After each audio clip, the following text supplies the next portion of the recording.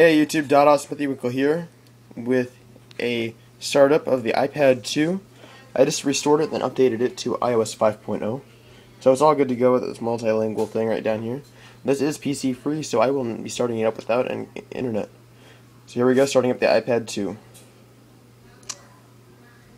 So right here immediately it shows you location services. So I'm going to enable all location services and hit next. I am filming this with an iPod Touch, so yeah, so I'm hitting my network, just called Castaway.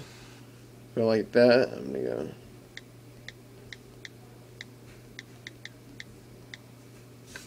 Okay, so I'm gonna push join. I'm filming this with an iPod Touch 4th generation black. I push next. Push set up this new iPad. Since I'll just restore it on my computer later. Push next. Sign in with Apple ID. Apple ID. Okay. Then we want to go next. And then we have to agree. I agree. Few minutes to set it up. And I don't know if any of you have this, but I had some issues restoring the iPad. If you have any issues, just do a fresh restore. Like that. Anyway, so this is just doing iCloud, so I'm going to use iCloud. Yes, it's free and it backs it up. Without a computer, what's better than that?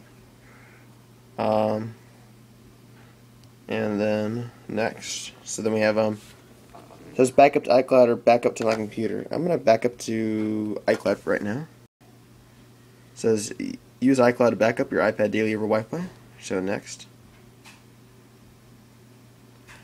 Use Find My iPad and then some geographic type thing. Automatically send diagnostics. Yes. Next. And then it says your iPad is now set up. You're ready to start using the most advanced iOS ever. Start using iPad. Hit start that. And here we are. Fresh, clean install of iOS 5.0 on the iPad 2.